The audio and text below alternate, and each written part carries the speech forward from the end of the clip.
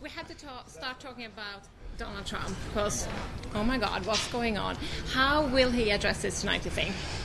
They all say he's going to apologize. You'll probably see that very early on, but then what kind of apology? In his video message that some say made him look like a hostage the other night, he then quickly turned, pivoted, and started attacking Bill Clinton's past and his troubles with women, the husband of Hillary Clinton. So there's an old movie called Meet Me in St. Louis, and these two, Trump and Hillary, are going to meet, and it may be more than just a meeting. Could get pretty fiery tonight. Right. And this was supposed to be Donald Trump's big revenge, because most people agreed after the last debate that he actually lost.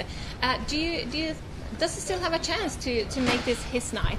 I don't think anyone should count out Donald Trump. If any other candidate had said or done what he's done in any other campaign, as we all know, that person would be gone. People actually shouldn't be that shocked by this controversial bus video.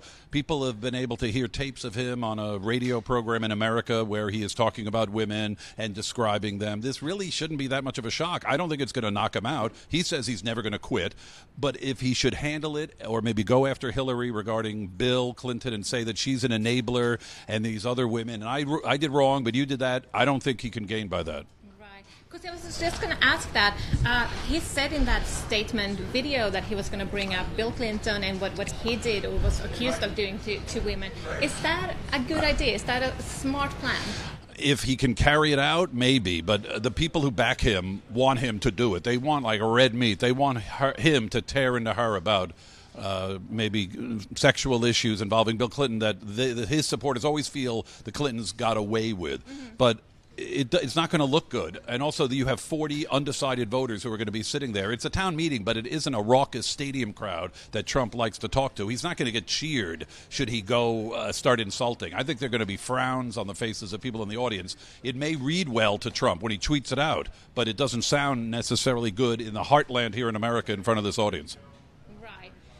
What about Hillary Clinton? Do you think she has prepared for talking a lot about this tonight, or is she going to focus on politics, you think? Well, my CNN colleagues say that she's prepared over 5 days, that she was in the middle of preparations on Friday when the news of this video and audio of Trump on the bus broke, and they definitely readjusted, recalibrated. I think they'll try to play possum, as they say, or be on the defensive and have her look very presidential and maybe take Trump assault and maybe not go down that road.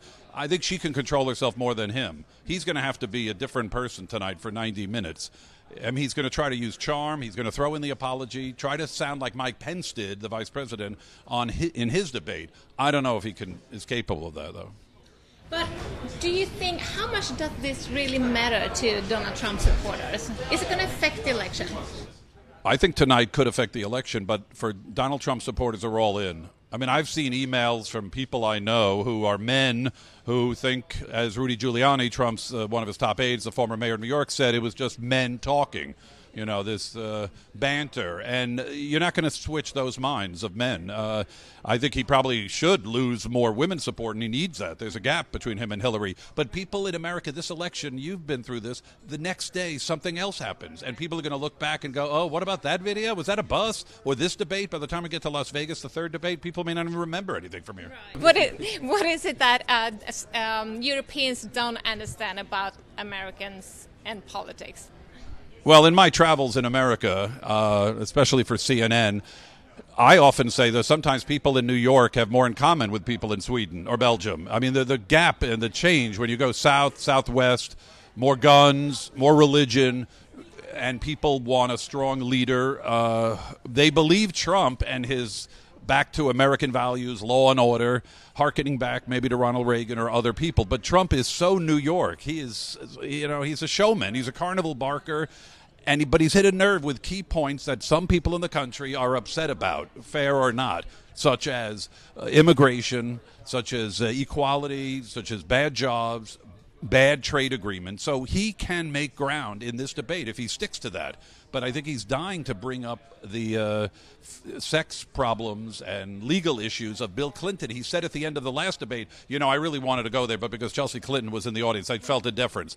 But then he talks about it in his Saturday Night Video message about Bill Clinton's transgressions. He tweeted today photos and stories about other women in Bill Clinton's past. Is he going to be able to resist that Sunday night here in St. Louis? I don't know.